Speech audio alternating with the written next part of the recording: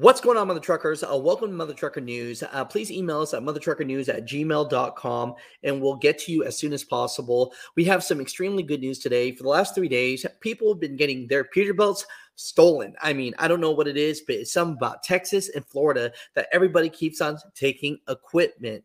So here's the good news that I have.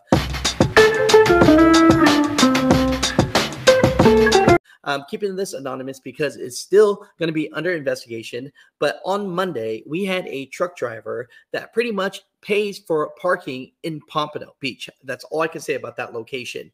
And it was stolen and they did not know what to do. So they actually reached and checked their iPad because luckily they had more than one GPS on it. So my first PSA is make sure you have more than one GPS tracker on your semi-truck if you really love your truck, that is. And so they were able to follow it to a place in Hialeah. And where it looks like is this place in Hialeah looks like another truck parking spot. Now, we cannot say that the truck spot parking owner in Hialeah or in Pompano had any affiliation with this or had anything to do with this at all. All we can say is that the truck was stolen on Monday in Pompano and later was found yesterday. And so they called the cops, and when they did, the cops went over there. And out of all those trucks that you're going to see in this video right here, it looks like there were 4 semi-trucks, 3 Peterbilts, a 389, a 379, and a 359, and 1 Freightliner that were stolen.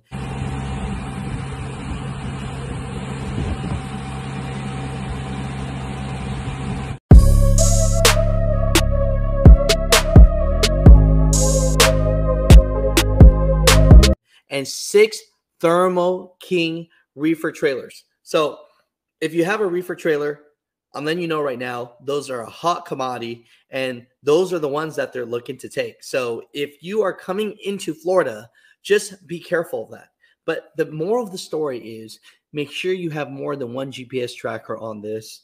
You know, again, it's still under investigation, but those trailers, 2 were brand new stainless steel spread axles with red stripes. So if that's you, hey, they found your trailers. So there were 4 trucks and 6 trailers involved. In the video, you're going to see a few more trucks. We cannot say yet if those are confirmed stolen.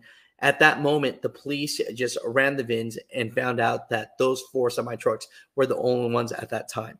So, Mother Truckers, comment down below, but just want to give you a great story here that, hey, they found some trucks, and look, it's happening. And if you're thinking that's not, you need to make sure you have GPS trackers, more than one on your equipment. You know, Mother Truckers, I appreciate the anonymous call. I appreciate you so much for sending the videos, and we will talk to you later. But for once, some good news.